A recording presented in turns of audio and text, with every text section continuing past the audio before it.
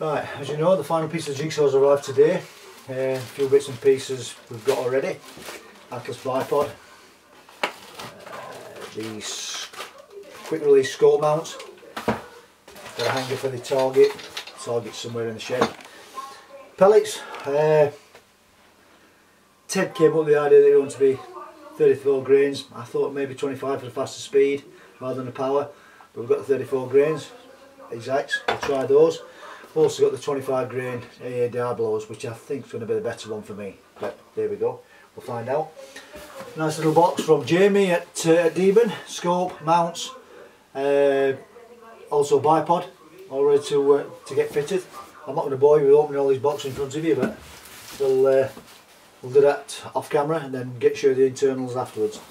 Another nice box from Scott Country, thermal scope XQ50, which is going to be interchangeable with the air mics which I've got in there, and that'll just take turns of going on whenever, you know, and use whichever's needed. And the final piece,